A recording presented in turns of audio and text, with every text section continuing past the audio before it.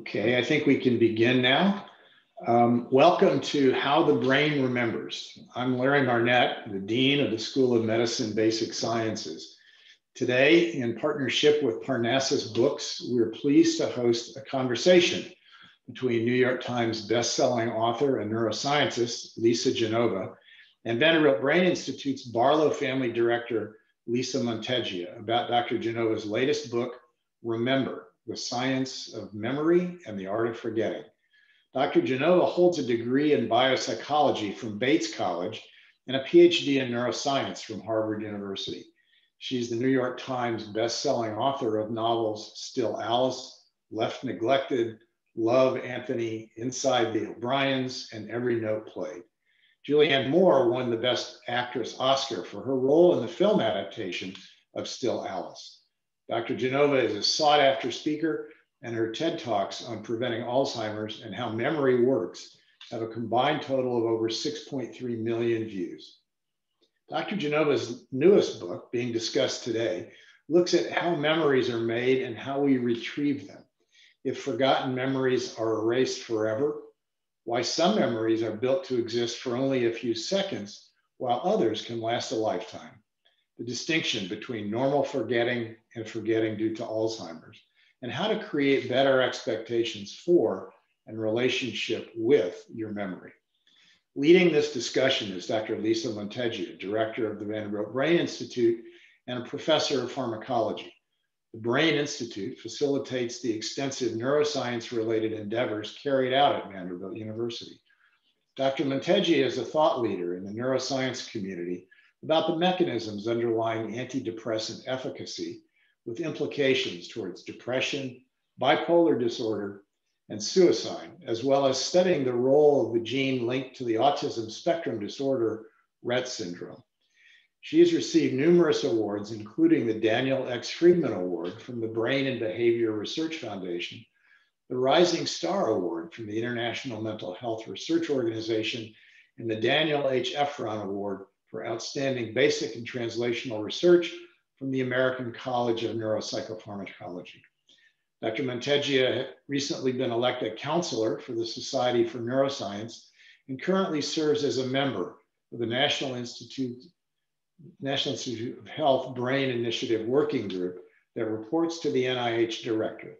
She's a senior editor of Neuropsychopharmacology and a member of the editorial boards of eLife, Journal of Neuroscience, Journal of Biological Chemistry, Biological Psychiatry, and Hippocampus. I'm now pleased to turn the conversation over to Drs. Monteggia and Genova. Lisa? Thank you, Dean Marnett. So as Larry said, my guest today is Dr. Lisa Genova, a best-selling author and an accomplished neuroscientist, and she's graciously agreed to participate in this virtual event hosted by Vanderbilt University, the Vanderbilt Brain Institute, and Parnassus Books. So Lisa, welcome. We are delighted to have you. Thank you so much, and thank you to everyone for making this possible. So I wanted to start a little about you. We're going to be discussing your book, Remember, and really I wanted to set the stage. So why did you choose the field of neuroscience? Why was this your area of study? Okay, well, I was always a nerdy science geek. I loved science and math. And so I knew that I was interested in becoming a biologist of some sort.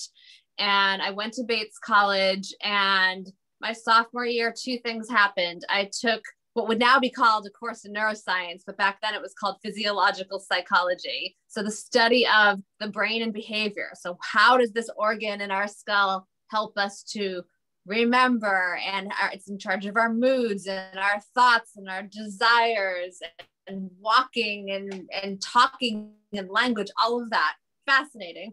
And then at the same time, I also read a book called The Man Who Mistook His Wife for a Hat by Oliver Sacks, which is a collection of true short stories about fascinating neurological patients.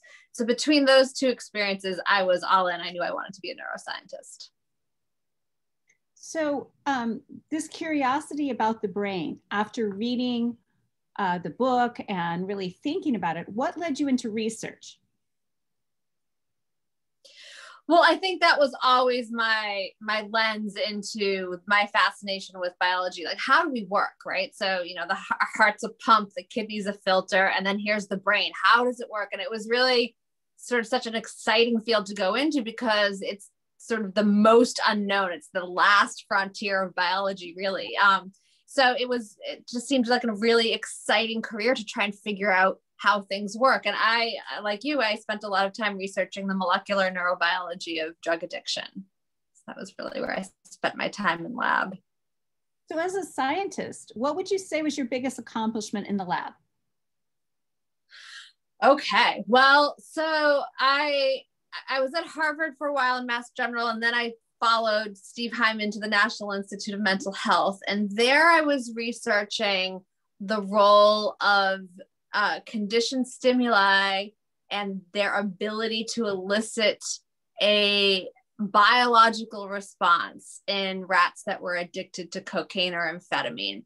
So it was, pairing a certain environment, time of day, certain cues with the everyday injection of, say, cocaine. So that those cues now predict the experience of cocaine. And so what happened, like this is sort of a model of relapse, right? So then after so many exposures, what happens then if I just give saline injection at that time of day? What happens in the brain? And it turns out that the gene expression in certain parts of the brain looked as if those rats had gotten cocaine itself. And then could we pharmacologically block that gene expression? So again, the idea of if someone goes into rehab, okay, I'm clean and I have the desire not to be addicted anymore, and I'm going to kick this.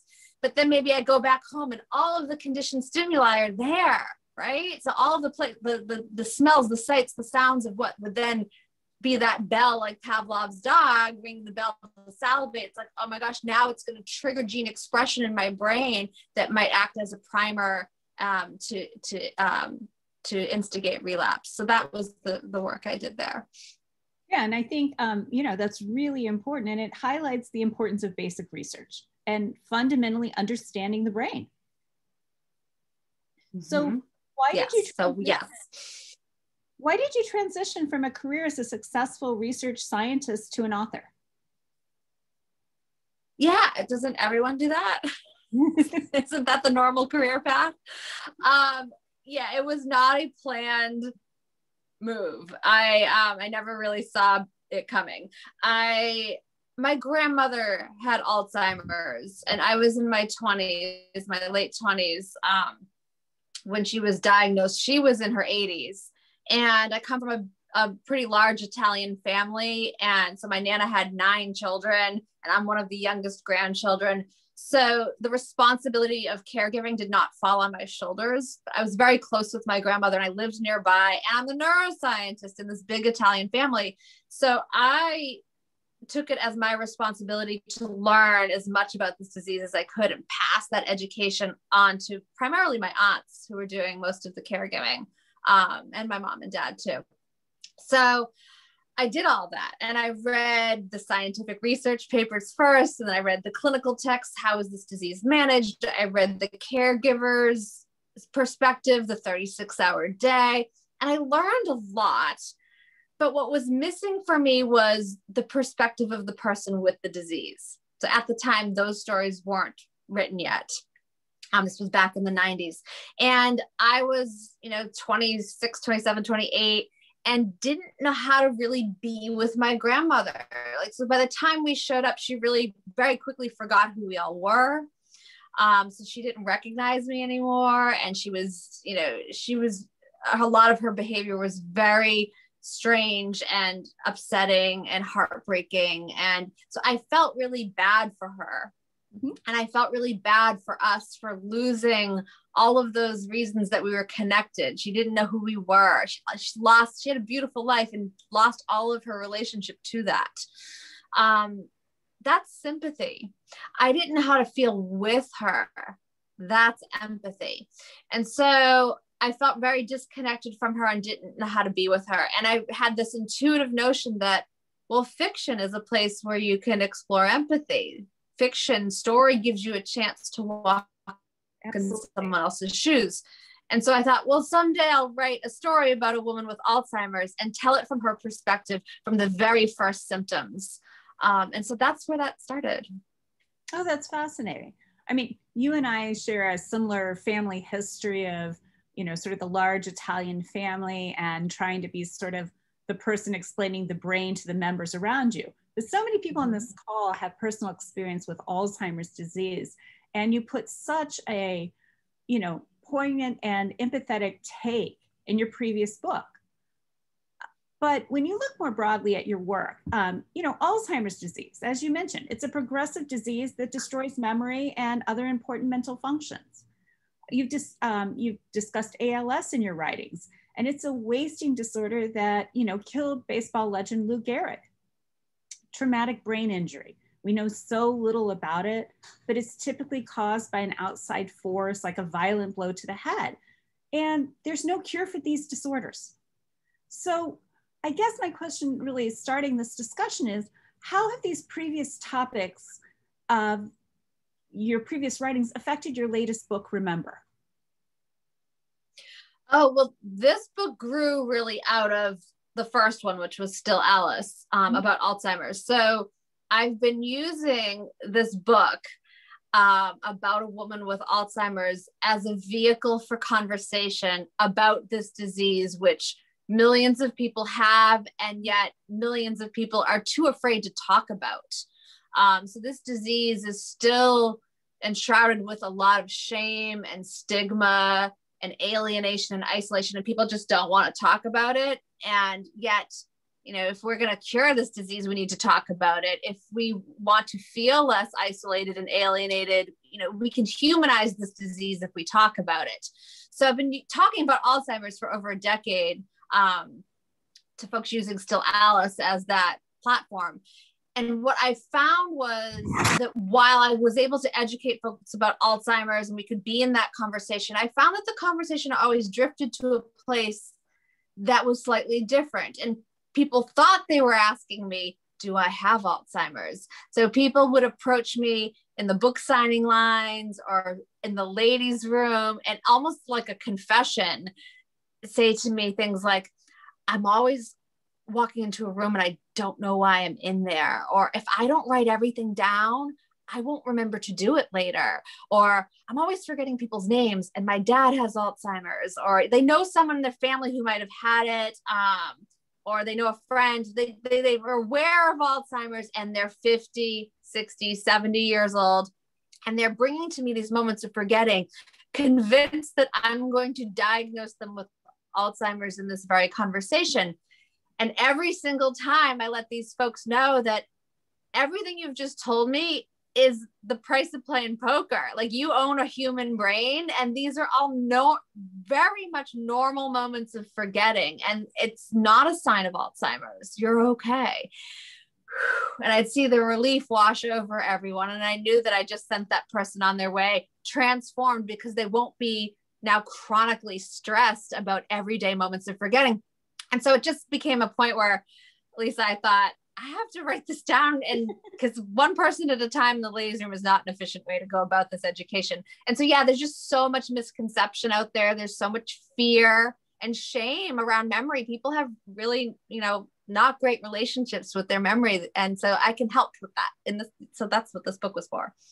Was there one particular moment in particular that really just blew you away when you were in a book tour or in the ladies' room, where someone came up to you so incredibly stressed that really was the light bulb of, now is the time to write this? No, it wasn't one. It wasn't one particular one. It was predictable. It was getting to the point where it was every single time, and it was a little more that I had to make the conscious choice to sort of stop the momentum of the novel writing, which I really enjoy, and say, okay, I'm going to do something a little different now, and I'm going to write my first nonfiction book. It's time. I need to do this, because again, the questions weren't stopping. Like, this was, I was guaranteed that people were going to ask me questions about Like, oh, I'm always forgetting where I put my phone and my glasses. Like every day I misplace my glasses. I can't remember where I put them. I must be, does this mean I'm getting Alzheimer's? Yeah. No. So, neuroscience is a very broad field. Your previous work was more on addiction, and now you're delving more into learning and memory, and in a different way than in Still Alice. So sort of very broadly, what puzzles you the most currently about memory and forgetting? Oh, that's a great question. That's a big question, Lisa. I know. What do you think about the most? What puzzles? Think about remembering and forgetting.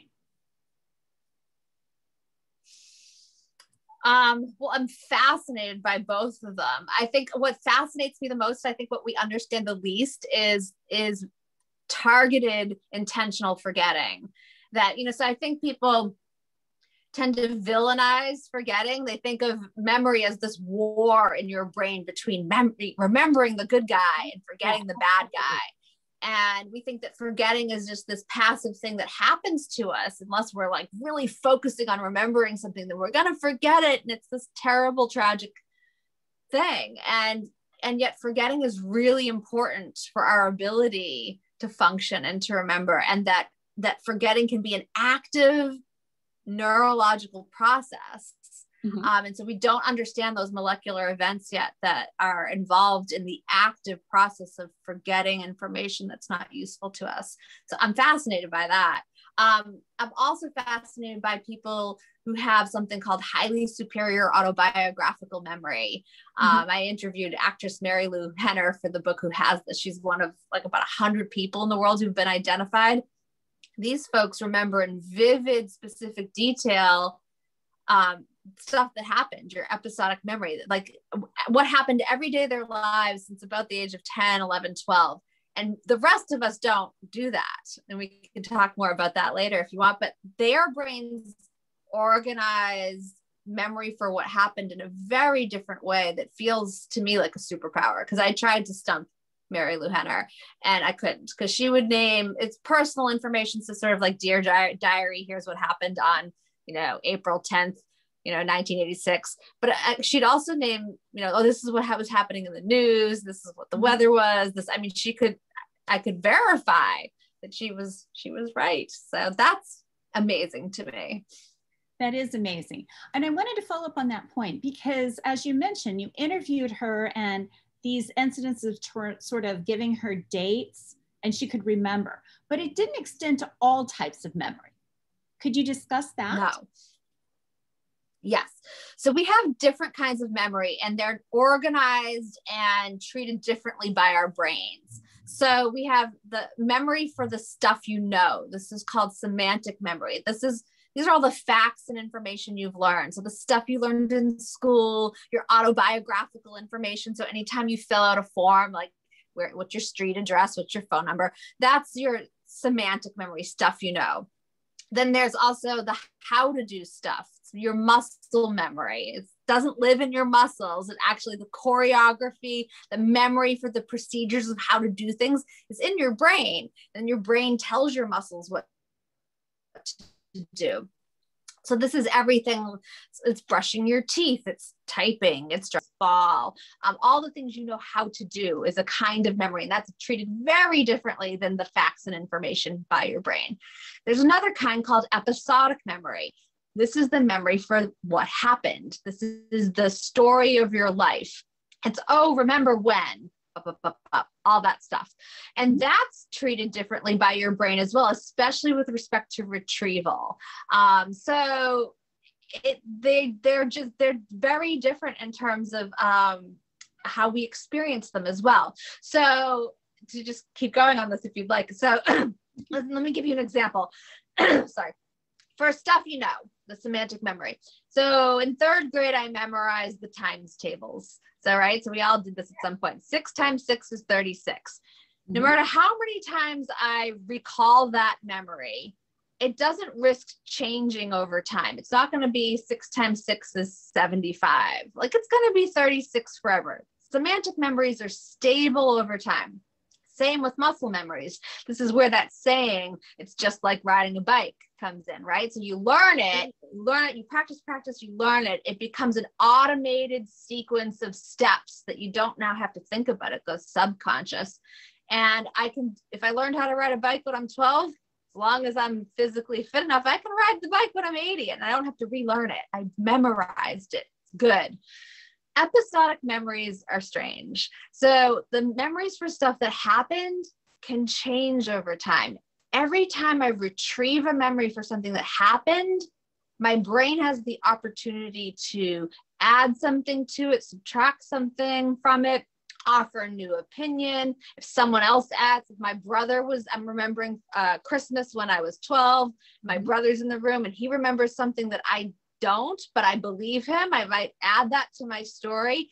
However I change it now, it then gets stored back into my brain. It gets consolidated back into my brain and overwrites the previous version. And so you can drift further and further away from the slice of reality you actually remembered in the first place over time with memories for what happened. And the studies on that is fascinating as well, and kind of scary if you think about things like eyewitness testimony, because that's a memory for something that happened, and it can be inaccurate. It can be wildly inaccurate. So when you talk though about memories being inaccurate, you gave a great example, again, of talking to people and it can sort of drift. What about though, the memory where, for example, I mixed up my sister-in-law's birthday. I know when it is, and yet now I always want to move it 2 days later. So how can memories be sort of wrong? How does that process work? Oh, that's interesting. I wonder why you're doing that. It's like, if you think about it, there's something in there that you're so how to remember, so what is a memory? Let's start there. Yeah, exactly. So a memory isn't what? I hope you're not frozen on me, Lisa. Are you there? Okay. Oh, no, I'm here. Go right ahead. I think actually you froze on us, but yeah, no, let's talk about memory creation and how it happens in the brain, kind of continuing. Okay. Yeah, let's start with that, because I think people don't really know this. So I think that people think that you have a memory bank somewhere in your brain and everything gets filed there and it's like in a little file cabinet, or it's like a DVD menu. It's not. People might also think that it might be like a video camera and you're recording this constant stream of everything that's happening, and that's not memory. So memory is the constellation of neural activity, the pattern of neural activity that was activated when you experienced or learned something, and it becomes linked in a neural circuit of connections. So if the example I use in the book is, okay, if I'm remembering the first day of summer, and that memory is a bunch of friends on the beach, the kids are playing soccer, it's a beautiful sunset. The ladies are drinking white wine, there's oysters, s'mores for the kids on the bonfire. One of the kids gets stung by a jellyfish. And I remember Lady Gaga's new song playing on the speakers. So that's the memory of what happened. So the sights I'm seeing are experienced in the back of my brain, your visual cortex, your occipital lobe. The sounds, Lady Gaga's song, is in my temporal lobe, my auditory cortex. The smells are in my olfactory cortex, the bonfire and the s'mores. So it's how I felt about it all. Oh, it's summer and I'm with my best friends and it's wonderful. That's in my emotional brain. That's in my limbic system. So these neurons don't even live near each other. They're in very different neural neighborhoods, but they become connected. They become consolidated into a neural circuit that if any one of those pieces are activated, they can then reach the others and activate those. And that's experienced as a memory. So Lady Gaga has nothing to do with a jellyfish sting, which has nothing to do with s'mores. But they do in my brain because they are a connected circuit that represents a memory that I still hold all these years later. So why are some memories more likely to be remembered than others? Okay, so human brains remember what is meaningful, emotional, surprising, new, and repeated. So, and then the inverse is the converse is true. So we don't remember what is routine, ho-hum, been there, done that, same old, not emotional and not repeated. So, if you do something over and over and over again, right, this is how we learn information a lot of times, right? With practice, whether it's, how to swing a golf club or play the piano or learning vocabulary words, right? Do it again. That helps because every time you go over those neural circuits, you are strengthening them. You are strengthening the activity and the connections of those neurons. But we also care about, our brains really do remember because of input from limbic system and emotional systems. We remember what's emotional, what's surprising, what's meaningful, what we care about. And this is in part has to do with attention as well. So the first necessary ingredient in creating a memory that's going to last longer than this present moment is your attention. So what do we pay attention to? Whoa, that was surprising. I pay attention to that. Oh, it's so emotional. I feel either like great joy or fear or anger. Like that's probably, not the same as like everyday morning coffee, right? It's not brushing my teeth that moment. That is something that might be important for my survival. So it's, whoa, pay attention to that. So anytime we're paying attention to what's going on, that gives our brain a really good chance of remembering it. So, obviously the idea of remembering and forgetting, they all tie into very basic processes. For example, school age learning. And we know that teachers go through a lot of behavior that's reinforced. So it's more likely to occur by using repetition, but that takes time. And a lot of times students want to take the more trial and error approach.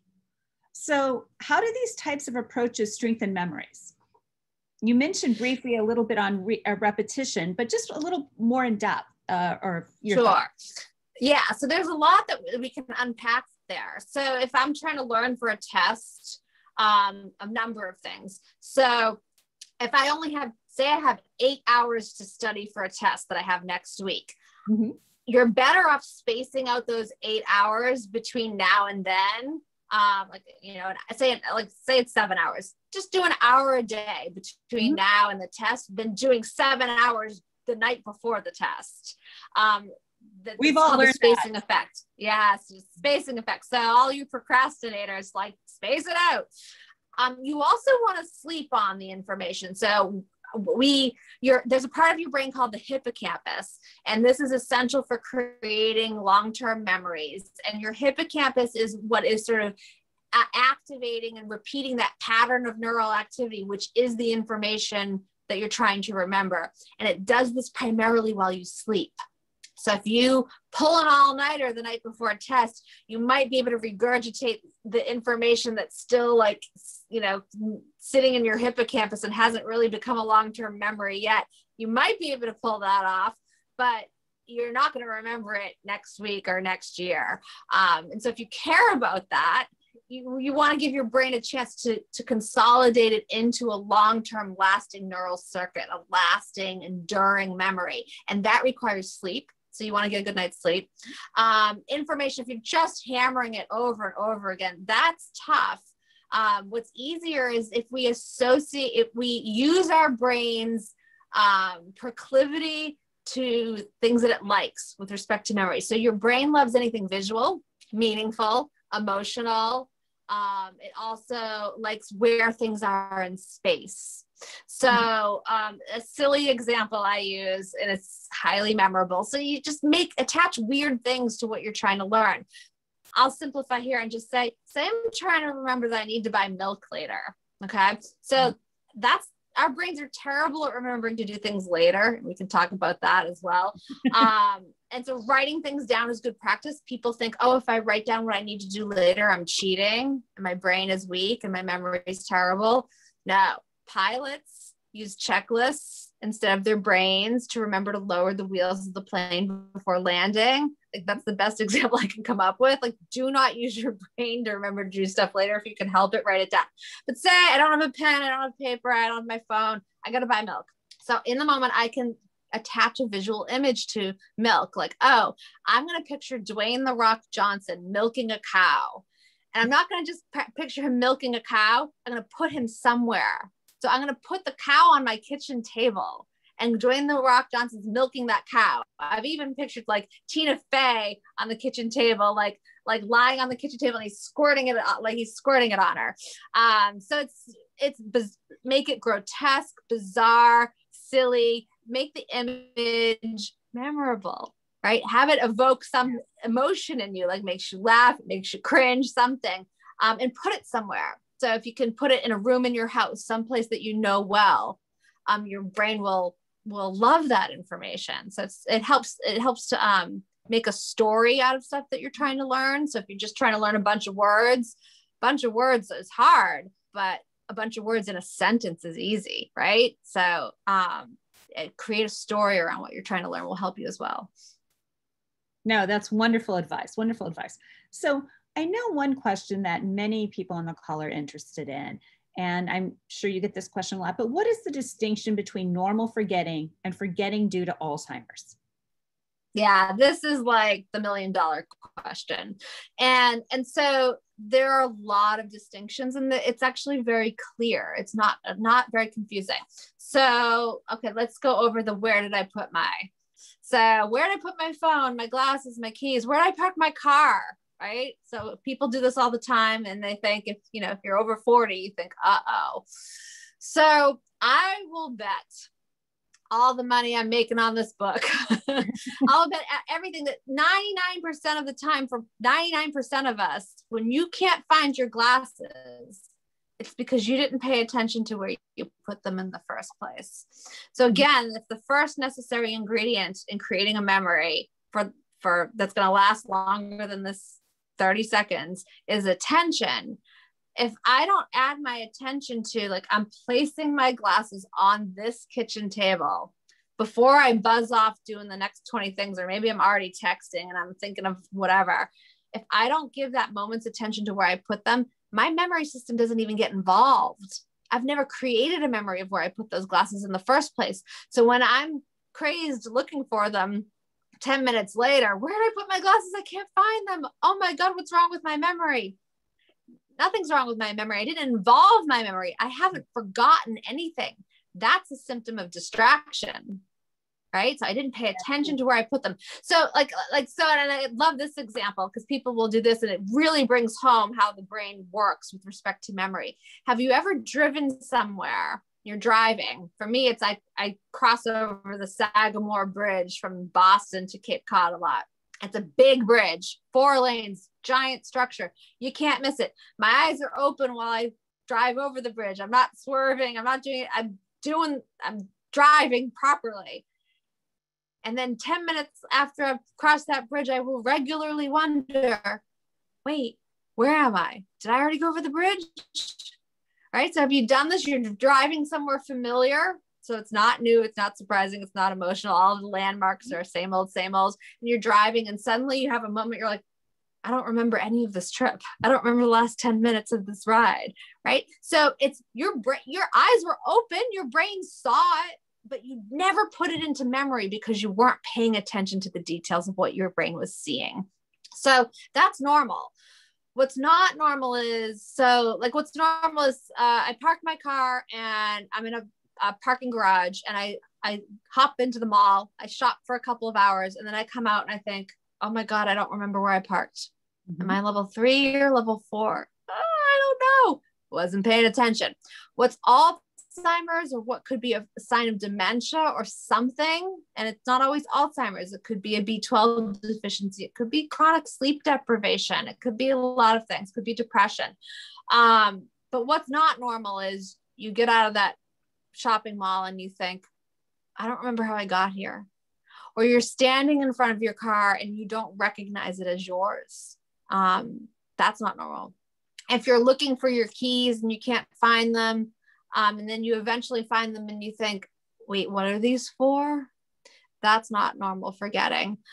So the distinction is very different from, oh, it was level 3, not level 4. Oh, like the keys are on the kitchen table. Yeah, that I threw them there when I went to go to the bathroom and I wasn't paying attention to where I threw them. Words that go missing. This is a big one for people.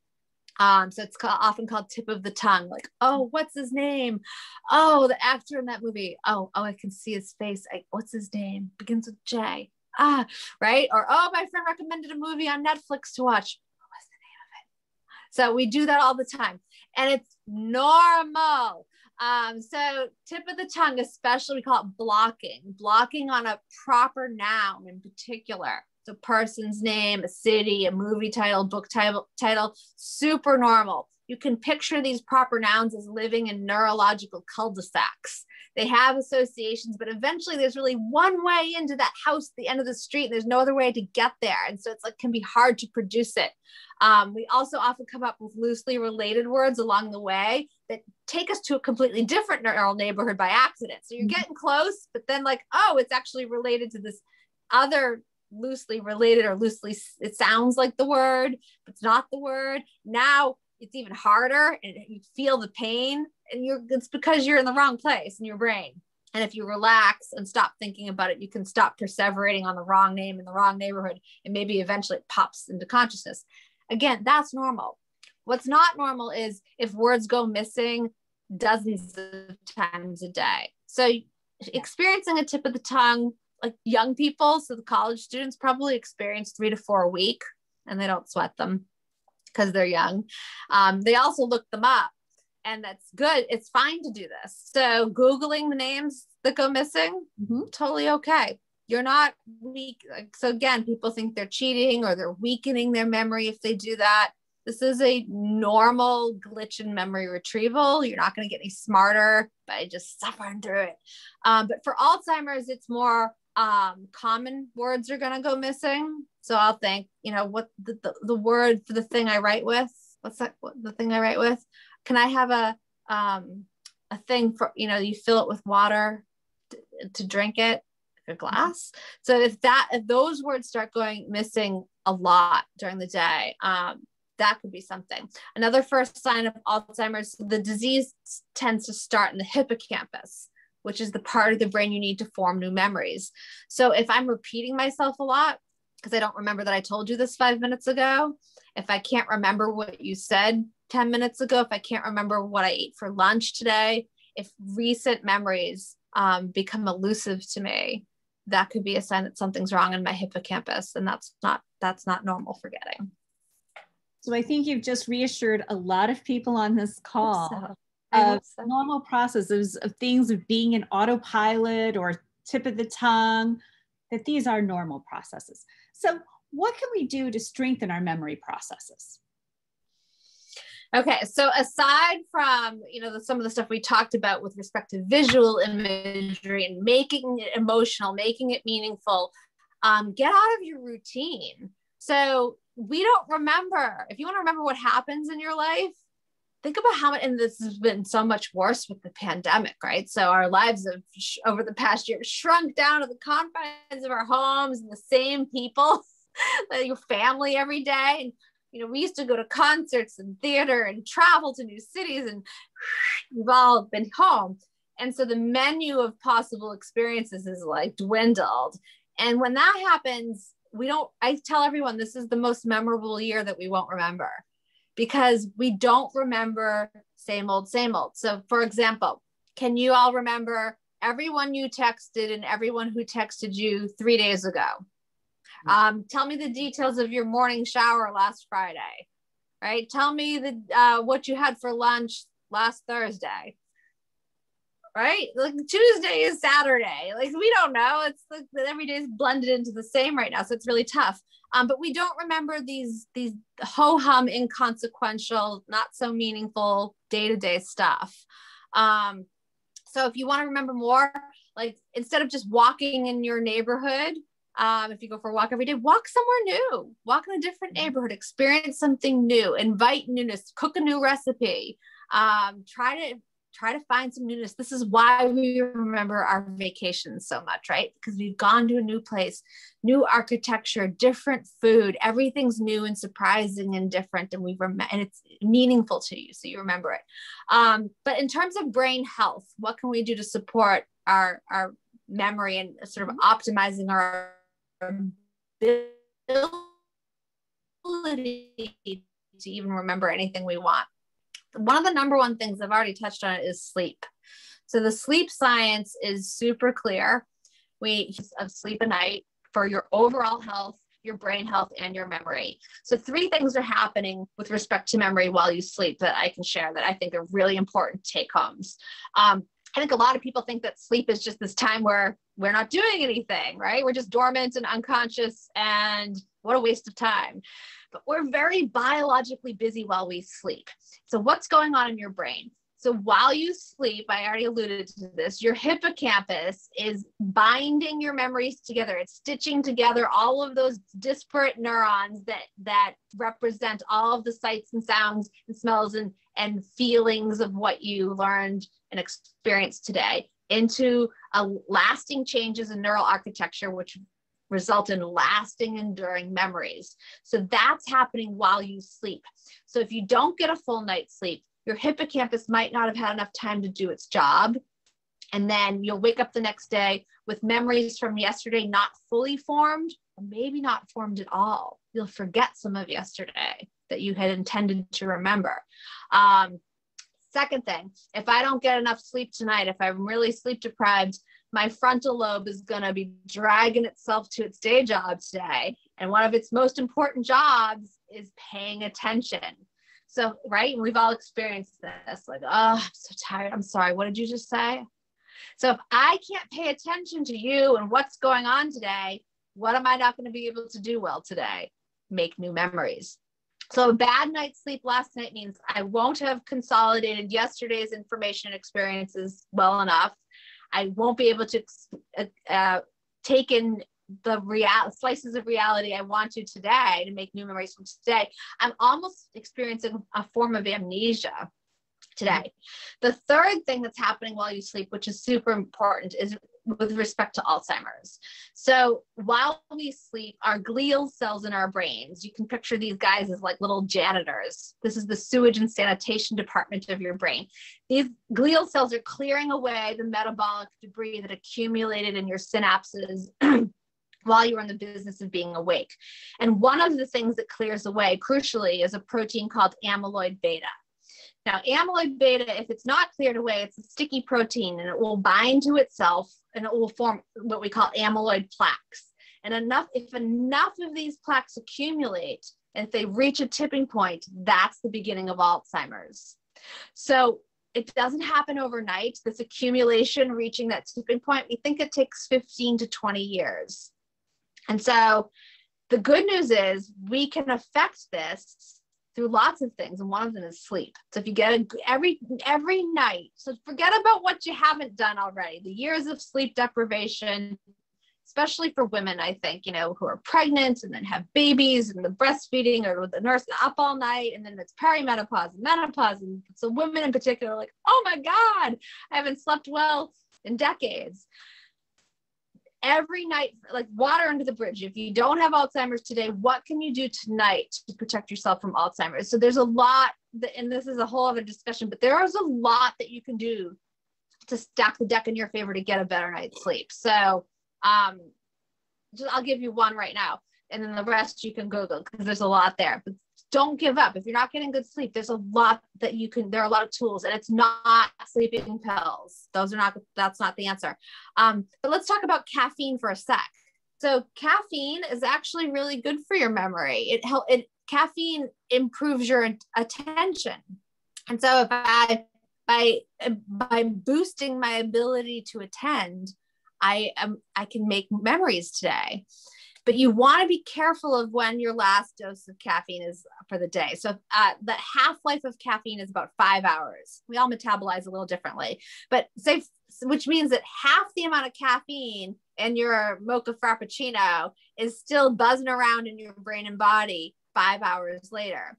So if I have a cappuccino at 7 at night after dinner, then there are about 32 milligrams of caffeine are still in my brain at midnight, interfering with a neuromodulator called adenosine, which is supposed to be able to help me fall asleep, but caffeine is countering that. So you just want to be careful when you have your last coffee or tea of the day. What else helps your memory? Exercise. We know that exercise is really good for your memory today and for reducing your risk of Alzheimer's tomorrow. The studies are really fascinating with respect to Alzheimer's. We think that even a brisk walk, which means like walking like you're in a hurry, 4 times a week, 5 times a week, can reduce your risk of Alzheimer's anywhere from 1/3 to 1/2. That's a lot, right? So if you want to preserve your memory, if I said, hey, I have a pill that can reduce your risk of Alzheimer's by 50%, you'd take it. So it's exercise. It's get up and move, We're so sedentary. People who have an increased risk of Alzheimer's, say I have a copy of ApoE4, which is a gene variant that increases your risk of Alzheimer's. Say I have a copy for mom and dad. That's significantly increasing my risk of Alzheimer's. If I had a brain scan and I'm 60 years old, my hippocampus actually might be shrunken. Unless I exercise. If I'm sedentary, it'll be shrunken. If I exercise, even with that increased risk, my hippocampus will look totally normal. Stress is bad. Chronic stress is bad for memory. A little bit of stress is good for memory. And we feel this, right? So with respect to whether it's execution of muscle memory, so if I want to hit a baseball, I have to have a certain amount of activation. Stress can also think of stress as like alertness, arousal, like waking up your brain. If I have a test, if I have a Zoom presentation, if I have something to do, I want a certain amount of alertness and readiness to perform. Too much and I'll choke, right? So it's like, oh, I can't retrieve anything I know because I'm overwhelmed with stress. That's acute stress. It's meant to be a quick on, quick off process. What happens if it's chronic, which a lot of us have been experiencing this past year? So chronic stress does a lot of bad things in our bodies, but one of the things it does is it sort of breaks this feedback loop. So normally something stressful is happening. There's a crisis, an emergency, a threat, something dangerous, something important. And your brain releases hormones that release adrenaline and cortisol, the 2 workhorse stress hormones. And then cortisol activates receptors in your brain that shuts it off. So I react, I fight, I flee, I do the thing, and then everything calms back down. Well, with chronic stress, the feedback loop can break. Either the receptors are downregulated or desensitized. They don't react to cortisol anymore. And so your brain everything just keeps getting activated. You keep dumping adrenaline and cortisol in your body. So you're in a constant state of fight or flight. And when this happens, this is really bad for memory. So this can shrink your hippocampus. This can make it hard for you to create new memories. This can make it hard for you to retrieve what you already know, and it increases your risk of Alzheimer's in the future. And so what's our stress today? What are we chronically stressed about? Well, the top 3 major psychological stressors are uncertainty, lack of perceived control, social isolation. So you've described the year 2020. Pandemic. Check. A lot. The question was, what do we do to help our memory? So this is where I think people know, like people are telling us to meditate and do yoga and practices and mindfulness, and exercise actually works here too. So those things, the reason people are telling us that exercise, yoga, and meditation are good for us is one of the things is that it's a mighty warrior against being in the face of chronic stress. So, I can't get rid of the pandemic. I can't get rid of the political divide, climate change, all the stuff. The world we're in is stressful. But what can we do to put the brakes on that stress response? And so we know that like practices in meditation will actually restore the size of your hippocampus. It will increase neurogenesis in your hippocampus, the birth of new neurons. You can make new neurons there, which is super handy in the face of chronic stress. And so I want to give folks a quick exercise on this, because I also have found that people start tuning me out when I say, oh, meditation is really helpful for your memory and for reducing your risk of Alzheimer's. I think a lot of folks think that like, oh, I have to go to a retreat to learn how to do it. Like I have to, go to Nepal, or I don't have time to do a 30-minute meditation, or I don't know how to do it. I won't, I'll fail. There's all these excuses. Let me give you one quick one, folks, because this you can actually use anytime. It's 9-second meditation. So if you can, if you're in a place where you can close your eyes, do so, but you don't have to. So if you close your eyes, breathe in through your nose to the count of 4. Hold it for a second, and then breathe out through your nose to the count of 4. And notice how you feel. Because here's the deal. If you're in a state of stress, if you're in a state of fight or flight, you are not breathing calmly through your nose. You're breathing like this, right? And your physiology is reacting in kind. We can flip it around. So by breathing in and out slowly through your nose, you're informing your physiology. You're informing your brain and your body that you are safe. And then the molecular cascades can react in kind. So we can put the brakes on that chronic stress response by just telling our brain, no, you're okay. So sleep, reducing stress, exercise, those are going to keep your brain healthy, keep your memory healthy for a really long time. No, and that is wonderful advice. Wonderful advice. I wanted to switch over because we only have a few minutes. And we were so incredibly fortunate to have people register for this event that submitted questions. Okay. And we received a tremendous number of questions. We're only going to probably be able to get to a couple of them, but these are questions that were submitted, and a number of them focused, again, sort of coming back to this idea of aging and memory and forget. We hear about, you don't make as many memories per se as you age. People have said that. That's been in culture, in the popular culture at least. But what about forgetting with aging and normal aging processes? Why does that happen? So it is not, I think, let's bust the first myth that you don't make as many memories as you get older. Right. That's not true. It's only true if you decide to retire and sit on your couch and not learn new things anymore. Exactly. So the importance of the brain as a muscle. Yeah. Every time you're learning something new, you're building new synaptic connections. You're building a bigger brain. You're creating more opportunities for memory. So you can continue to learn new things and create new memories for all kinds, the semantic, episodic, and muscle throughout life. So 80-year-olds can, learn to juggle or a new language. There's no limit to what you can remember. The example I use in the book is Akira Haraguchi, a retired 69-year-old engineer from Japan, decided he wanted to memorize pi out to as many numbers as he could. And he holds the world record. It's like 111,000 digits of pi at the age of 69. So, there's no limit there. Forgetting does happen with aging. And I wanted to be real about this with folks, because I think that we also live in a world, in a culture that reveres youth and doesn't ever want to die and doesn't ever want to age in any way. And your memory does age, and we can help it be the best that it can be. But your 70-year-old memory is probably not going to be as sharp as your 30-year-old memory. Mm-hmm. Just like the skin on your face, people, like your body ages. So how does it age? It's the biggest thing. The biggest impact I've found is that its processing speed slows, and this affects a lot of things. And we feel this. It's as you age, it's, oh, I know it. Hold on a second. It's coming.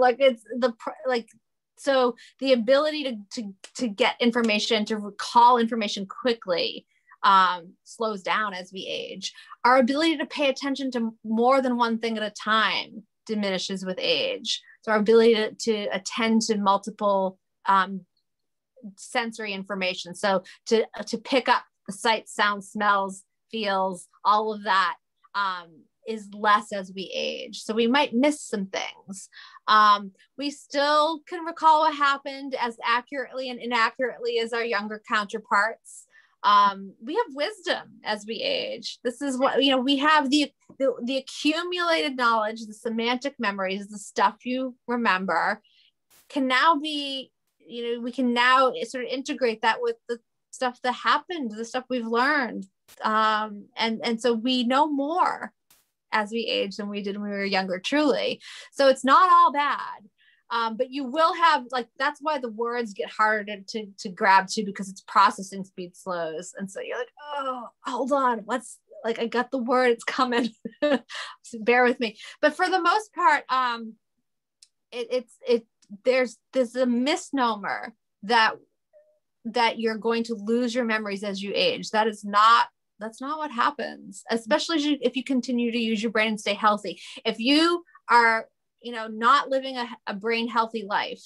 So if you have all the risk factors for heart disease, so you're eating a diet in saturated fats and, a lot of processed foods, you're not getting good sleep.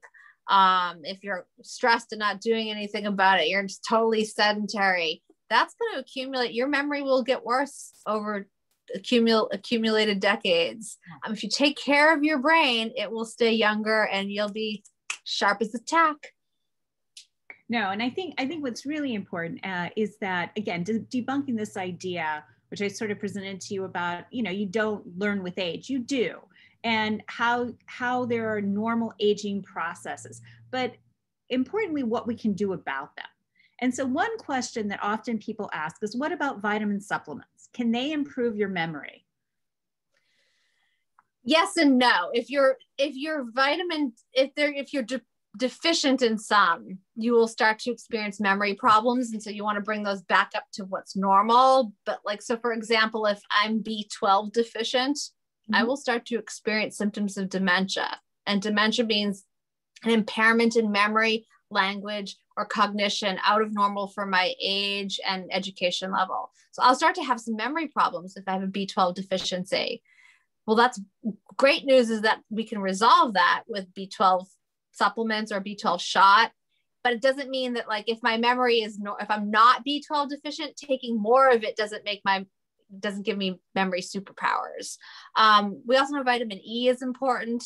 But beyond that, it's like the Mediterranean diet supports brain health and good memory. So this is like the fatty fishes like salmon, nuts, beans, eat the rainbow. So all the colorful, brightly colored fruits and vegetables. But no, there's no it's not like if I take ginkgo, no, like we did those studies and it's not, there's no improvement over not taking ginkgo. Ginkgo doesn't help your memory. So there's no magic pill here. It's kind of not very sexy, but it's the move around, eat whole foods, brightly colored whole foods, get a good night's sleep. Don't worry about it. All the things we hear about. So we're going to come up on the hour and we're going to close, but I wanted to, before we close, I wanted to ask one last question, just a very short couple cents. What is the most important takeaway that you would like the readers of your book to really get as they come into this and concern about memory and aging after they close the final chapter? I'd love this. Thank you, Lisa. I want people to feel empowered and like they have an influence over their memory and their brain health. So I think that a lot of us are only comfortable with the notion that we have an influence over our health from the neck down. So we're like involved in our heart health, and ladies will go to the doctor for our lady parts. And but we don't have, it's not really in the culture yet that we have control over our brain health, and we have we can be very actively involved in the health of our memory. So I want folks to know that we can have an impact on our brain health. I also want people to know that your memory is not perfect. It's not designed to remember everything. And so some things it sucks at. So it's not going to remember to call your mom later or to pick up the dry cleaning or to do stuff later. Write it down. So we can help it, right? So we wear glasses if your eyes need help seeing. In what ways is our memory imperfect by design? And so we can externalize that. I can Google the names. I can write down the lists. I can supply it with emotional, weird visual imagery and put it in a place. So just know that where human memory is sort of fallible or inaccurate or not so great, I don't have to lay that blame on me. It's not, I'm not to blame. I don't have to feel shame. I don't have to feel stressed and fearful if I forget someone's name. You can say, oh, I own a human brain. Of course I forgot the name. That's okay. Yeah. So to know what I'm supposed to remember, and then let go of what you're not. That's wonderful, wonderful advice. So I want to thank again our wonderful author Zoom event participant, Dr. Lisa Genova. She was gracious enough to really educate us about learning and memory and share her words of wisdom about, as we age, as people concerned about forgetting, really what are normal processes. So thank you so much for your time. I'd also like to thank the Vanderbilt Brain Institute, Vanderbilt University, and Vanderbilt University, the School of Medicine Basic Science, as well as Parnassus Books for co-hosting this event. And the book is Remember by Lisa Genova. So please go check it out. Buy a copy at Parnassus Books or one of your other local bookstores. Thank you. Thank you so much, Lisa. Such a pleasure. Thank you.